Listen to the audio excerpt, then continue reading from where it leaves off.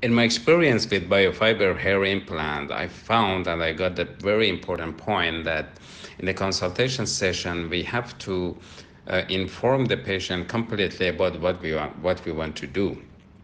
And even though before doing the procedure, I should do a good consent with the patient and inform them exactly that what I want to do. And we have to draw the hairline and the area that we want to do the hair implant. Otherwise, maybe after the procedure, they thought or they will ask you that I don't like this hairline, or I don't like this type of distribution that you did with the hair. So before the procedure, definitely I have to consent and inform all about what we want to do.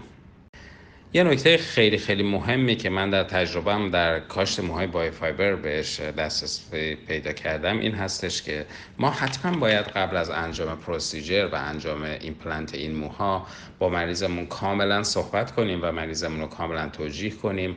اون محدوده‌ای رو که می‌خوایم موها رو ایمپلنت کنیم رو کاملا با مارکر مشخص کنیم، به مریض نشون بدیم و با هم توافق کنیم که ما داریم در مورد این مقطع و این قسمت با هم صحبت میکنیم. و این دقیقاً به این خاطر هستش که مراجعه کننده عزیز ما بعد از این پروسیجر یه وقت دچار ناراحتی یا اینکه مثلا فکر کنه که یه انتظار خاصی داشته و اون انتظارش برآورده نشده، با این قضیه مواجه نشید.